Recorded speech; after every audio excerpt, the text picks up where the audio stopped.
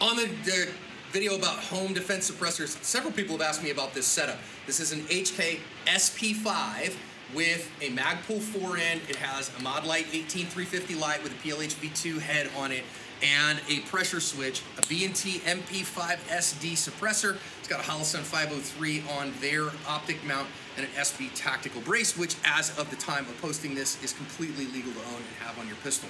This is a stupid expensive setup, guys. I'm not saying you gotta have a setup like this. This setup as it sits right now is like $6,000, okay? So it's bougie as the day is long. Not saying you gotta have this, but sure is fun to shoot.